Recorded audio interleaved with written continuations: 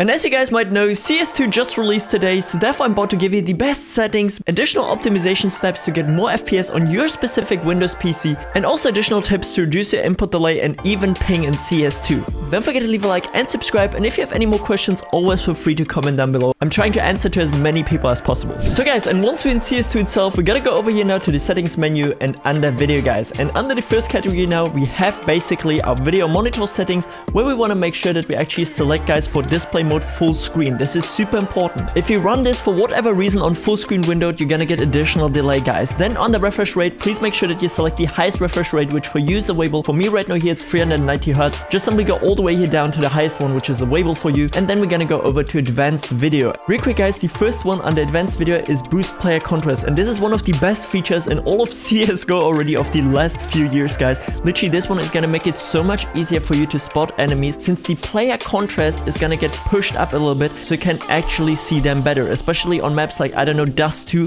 where the team models kind of have a similar texture to actually like the map itself. Wait for vertical sync. This one only makes sense if you're on 60 or 75 Hz, because there most likely your PC is gonna push a crazy amount of too many frames per picture for your monitor, so therefore you might have screen tearing. But if you're on 144, 240, 360, make sure that it's fully disabled. The next up under current video values preset, we're gonna make this one here to custom of course. And now for multi-sampling anti-aliasing guys, this one personally for me, I have a 2x MSAA. This one is the best one for me, since it does still give me a little bit sharper edges, you know, especially when you take a look here now at this like CT model. We can see there's a little bit of noising here around these corners, but it's still sharp enough for me. Like I can perfectly fine play with this, and it's not super hardware demanding. The next up, global shadow quality. This one right there guys is a tough one, because CS2 actually has real-time shadows. So if you put this one to completely low, which is of course the best for your performance, you have an actual competitive disadvantage. So therefore I would even highly recommend you to keep this on high if you can. If your PC can handle this, of course. If your FPS should for whatever reason go all the way down to even under 144, make sure that you put this one to medium and then try out low. The next up, models and textures. This one I have on low simply because I don't really care too much about how basically the game itself really looks like. The only thing I care about is that we have sharp edges, so that I actually can nicely see, okay, here's my gun, and it just has like a nice transition over to this wall. Next up guys, we have shader details. This one is not really too important. You can keep it on low. Particle quality, same way. If a grenade explodes, a Molotov goes off or something like that, you actually only have advantages if you have this on low, because it's not as detailed. Ambient occlusion guys, this is basically lightning and how lightning is reflecting off of surfaces and all that stuff. This one I keep on disabled. High dynamic range I keep on performance now guys. This is basically HDR, which is gonna make your game a lot more colorful, but I'm gonna show you a secret tip in your Nvidia Control Panel or even AMD Catalyst, how you can get this effect without using HDR. Now guys, next up here, Fidelity FX Super Resolution. This one is kinda tricky, okay? If you keep it on quality or ultra quality, you will realize the game is gonna look a lot more HD here, yeah? We're gonna take a look here at this CT model, and once we put it all the way to performance, you're gonna notice that we have some noising there and some statics, you know, like the shaders are flicking, all that stuff. If you don't care about that, put it on performance. That's the best of course you can do for FPS. But for the best competitive settings, I would just simply recommend you to leave it on quality guys, because this one is actually still looking decently nice, and yeah, you can see the noise is really minimal there. And of course the Nvidia Reflex low latency mode, this one keep on enabled 100%. And then we're already done here with the best CS2 settings. Next up now guys, I'm going to give you the best Nvidia Control Panel settings, where I'm also going to explain you how to make your CS2 super colorful. In the first place, go and adjust video image settings with preview, and make sure that you select use the advanced 3D image settings and click under tag me there. Now once we're in here guys, you're gonna make sure that you copy all of my settings which I have right now here applied, since they are the best ones for performance in basically all of your game. Image scaling you're gonna keep on off, ambient occlusion you're gonna keep on off, anti-strophic filtering or any sort of anti-aliasing you're gonna keep on off, except of gamma correction, which is basically lightning. Then background application maximum frame rate is kinda interesting one, but I don't really think it matters too much for CS. It's something like maybe when you have Google Chrome open up, that it actually gets limited to 20 FPS or whenever you tap out of the game. CUDA GPUs you're gonna leave simply on all. This only makes a difference if you have multiple GPUs with like integrated graphics. DSR factors on off. Low latency mode guys, this one you're gonna keep on either on or ultra. A ton of pros are still talking about which one is better. For me personally, I gotta say ultra is the best. I've been trying it on the Zoe XL 2566K and the Acer Nitro 390Hz, and I really gotta say ultra works the best for me. Maximum frame rate you can kinda limit if you want to maybe prevent overheating on your PC. Let's just say you play on 240Hz, limited maybe to 300 and you're good to go. Multi-frame sampled AA you're gonna keep on off. OpenGL you're gonna leave on automatic. Power management mode of course on prefer maximum performance. Then refresh rate highest available, of course we want the highest hertz on our monitor. Shader cache files you're gonna leave on 10 gigs guys, because these files can sometimes be corrupted, so therefore therefore your PC does refresh them after every 10 gigs. Texture filtering, anti-strafing, sampling optimization. This is kind of to do with preloading of textures before you actually hop into the game. You're gonna keep on. Then texture filtering, LOD bias, you're gonna leave on allow. Next up, texture filtering quality, you're gonna leave on highest performance, and texture filtering trilinear optimization on. Threaded optimization, you're gonna leave on auto. Triple buffering on off. Vertical sync as well on off. As I explained, only makes sense on 60 to 75 Hz monitors. And virtual reality, we don't really care about it. And now simply hit apply. Then we're gonna go over here first of all, guys, to change resolution, and you're gonna make sure that you don't select one from Ultra HD and go all the way down to PC and select your maximum refresh rate of your monitor.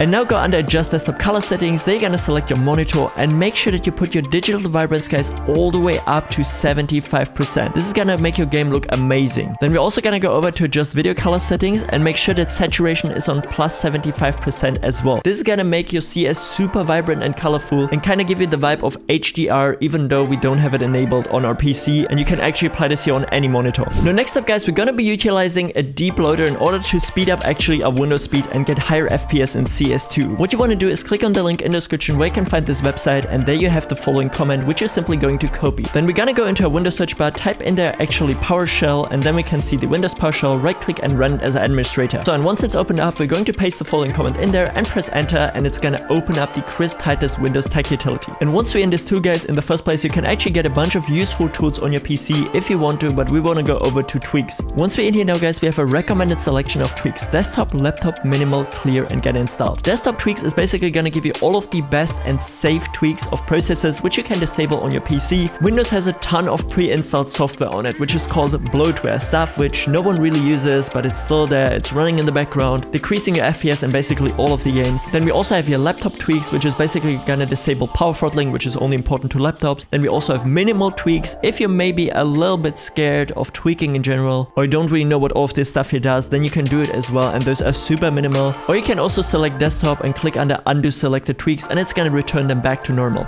But what I would recommend you guys is select desktop and click under run tweaks and just simply let it actually run here now in the background. And then you can see in the Windows PowerShell itself that it's now going to apply all of these tweaks. It's also creating for you automatically a restore point, which is also really nice. And now you can see, guys, tweaks are finished, it's done, so therefore we can close this and we're already good to go. Just simply restart your PC and trust me, your performance is going to be so much better. The next up, guys, we also have the Msi Utility tool version 3, which is going to help our GPU out to actually perform better in games. And this one you can also get with a link in the description, guys. What you gotta do is run it as an administrator. This has, by the way, nothing to do with MSI, the brand itself. MSI is a communication mode between your GPU and your CPU, giving you more stable and consistent frames. So what you want to do is select your main GPU, which for me right now is the Nvidia GeForce RTX 3070 Ti, and make sure that under supported modes it actually says MSI. If it says so, you're gonna actually go under it and make sure to put the check here under MSI. Then we're gonna go here under priority and make sure that we put it to high as well, guys. Then we're gonna click under apply, and now already MSI mode is applied for our GPU, which is gonna make it a lot easier for it to communicate with our CPU and therefore result in more stable FPS in games. By the way, a ton of GPUs support this, so therefore give it a try. And finally, guys, I want to show you the GApp booster, which you can, by the way, try it for absolutely free for 4 days with the link in the description. It's basically a gaming VPN, which is gonna search for the best DNS servers in your near. All you guys gotta do is select CS. This, by the way, also works for FACEIT. You're gonna put in your current region, which for me, of course, is Europe here. And then you just simply gonna let the tool actually connect you with the server. And now you can see my ping went all the way down to 11 now even, which is already a 104% improvement. And it works as well for FACEIT. So therefore, if you're grinding FACEIT right now still on CSGO, you can actually try this out for yourself, guys. As mentioned with the link in the description. If you don't like it, you can uninstall the tool. But for me personally, I use this for all of my favorite games. It's gonna show you as well here the connection to your router, and then from the router to your game server. And it's just simply a nice little handy tool, which is gonna automatically always look in the background for the best DNS server even while playing. And this is it, guys. Don't forget to leave a like and subscribe, and check out these 2 videos right now on screen where I'm going to show you how to get even more FPS on your PC.